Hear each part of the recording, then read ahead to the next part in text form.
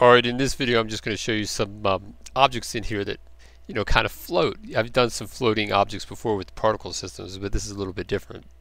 Alright, so let's see, let's get it running. Okay, so it's kind of suspended into the air. I'm trying to make space-like objects that float around in space, but I still have some air resistance in here, so I'm going to use this and move it to knock it into there.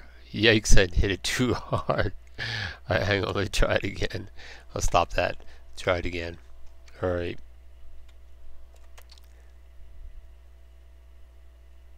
It's just kind of adjacent to it. Just you can see I just barely get it, but then it just keeps going on, so it kind of gives me the effect without having to set keyframes or anything like that.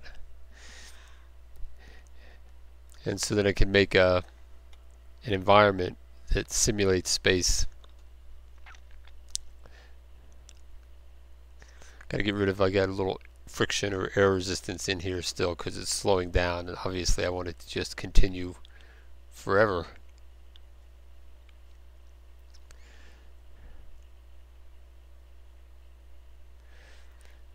But it's just hanging out doing its thing.